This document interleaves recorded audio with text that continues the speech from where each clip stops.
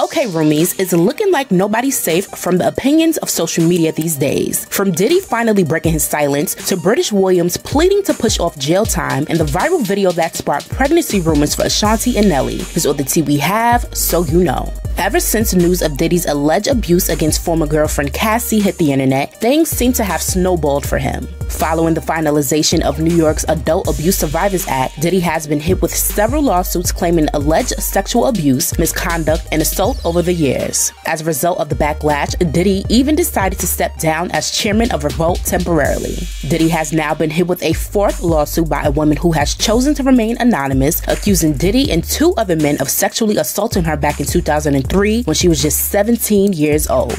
Until recently, Diddy has been pretty quiet about how everything has been playing out publicly. However, it seems like he's had enough, according to a recent Instagram post. In a post on his Instagram page, Diddy released a statement saying, "Enough is enough. For the last couple of weeks, I have sat silently and watched people try to assassinate my character, destroy my reputation and my legacy. Sickening accusations have been made against me by individuals looking for a quick payday. Let me be absolutely clear. I did not do any of the awful things being alleged. I will fight for my name, my family, and for the truth." While the post had the comments disabled, it certainly did not stop social media from commenting on his statement. One person chimed in on X and said, if Diddy was gonna fight for his name, then why didn't he just go to court when Cassie gave him the opportunity? We'll wait.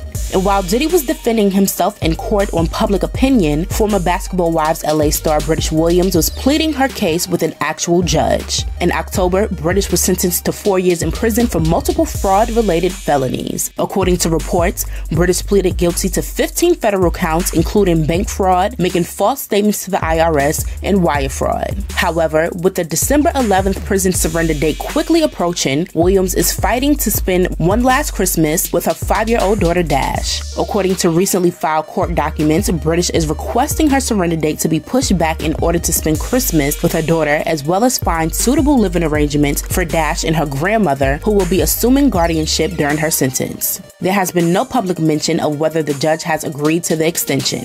While social media may have been whispering about their thoughts on Brittish's current situation, it seems folks have been pretty vocal about their thoughts on Ashanti and Nelly. The couple already had the internet buzzing when they rekindled their relationship after nearly a decade apart, and now a video of Ashanti and Nelly on stage together at Nelly's recent black and white ball in St. Louis has not only gone viral, but seems to have sparked pregnancy rumors as well. Fans wasted no time sharing their thoughts on the matter. One fan wrote, "Nobody from Gen Z needs to be making think pieces on Nelly and Ashanti getting back together and having a baby. You don't have the historical context to speak on them. Me personally, I love this for them.